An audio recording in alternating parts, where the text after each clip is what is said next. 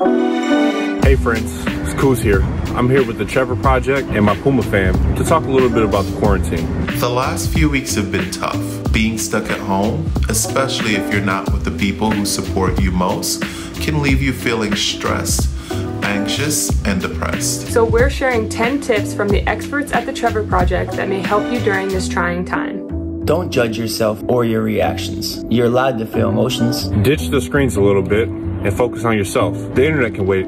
Talk to the people you love. Even a 10-minute conversation can do wonders. Educate yourself on COVID-19 from reliable sources like the CDC. Learning from the right sources can decrease your anxiety. Figure out what makes you calm. Music, working out, painting, stamp collecting if that's your thing, whatever.